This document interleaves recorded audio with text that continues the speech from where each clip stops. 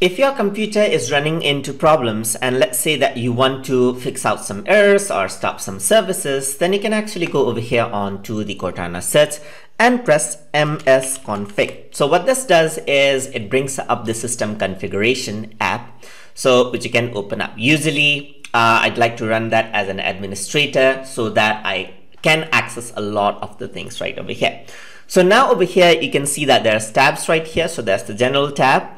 And here right now it's set to normal startup. So if your computer is not loading up well, or it takes time to load and you want to start it up and see if there's any problems, you want to fix it out, you can go to Diagnostic Startup. So what that does is it loads the basic drivers which is required to start up your computer, but it holds up any other extra services. Another thing you can do is do a selective startup as well. Like you can only load the system services or only load the startup items right over here. Check that out right here, and that'll open up the computer in a safe mode like environment. Let me just get this back to normal setup because I don't want to do anything.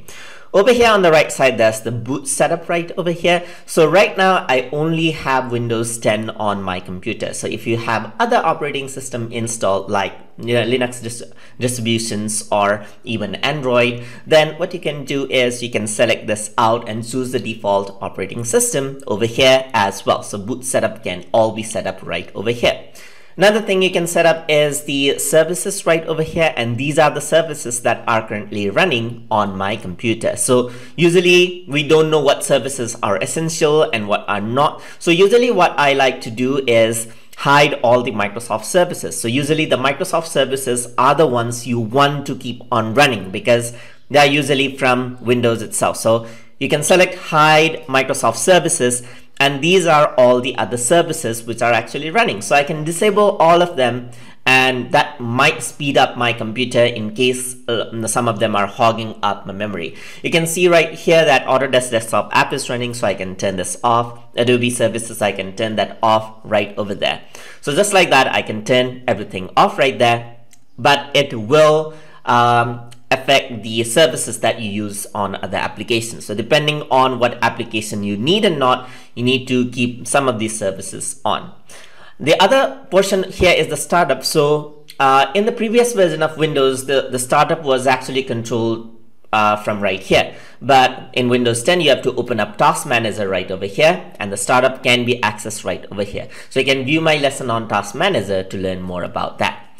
And over here on the right hand most side, you get the tools. So you get the tool name right over here, and you can access various registry editors. So you want to access them, you want to launch the registry editors. So this is much more if you are an advanced user and you know what you're doing. So usually, unless you know what you're doing, you don't want to mess up with anything as such. So all of the advanced controls can be accessed from right over here, which lets you change even the system files according to your needs. So Windows provides a lot of things for you to actually work around with and then customize just like that. So that is how you can access MSConfig. And one thing to keep in mind is that MSConfig is very, very crucial to solve the problem, but if you use it incorrectly, it might give you problems as well. So only access it and use it if you know what you're doing. Otherwise, it's okay to just leave that out. And that is how you can use MSConfig in Microsoft Windows 10. So hope you guys learned something as always. And as always, please like, comment, share, and subscribe.